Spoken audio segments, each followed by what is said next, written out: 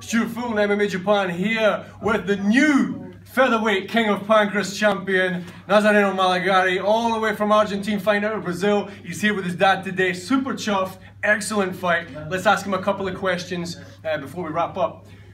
Congratulations. Thank you. First, tell us, how do you feel as the new King of Pancrase champion? It's like a dream coming true. I'm really happy. I worked for this for a long time. I work a lot. It's like the best moment in my career. So like I couldn't believe. I have to sleep, wake up and think, what happened? I'm the champion, really? Look at the belt and say, yes, I'm the champion. So I'm really happy. For me, for my family that support me a lot. It's like I have no words to explain what I'm feeling. Excellent, excellent. Also, one more question. Tell us about the finish. It was a really good finish. He surprised me in the beginning of the fight with that low kick. The first kick, I think, oh, if he hit me again with a kick, I'm in trouble. And he kicked me again. And in the third one, I take him down. I take his back.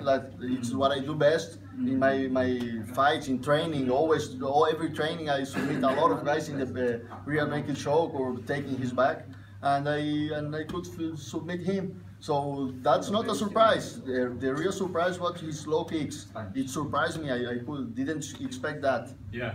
He's really strong. First round, 2 minutes 50 in the first round of the main event. Finished it off. I'm here with the new featherweight King of Pancrase, Nazareno Malagarie. We look forward to seeing you back in Japan, defending this belt. Looking forward to calling your fights again. Thank you very much. Thank you. Fire. Argentina va a salir campeón.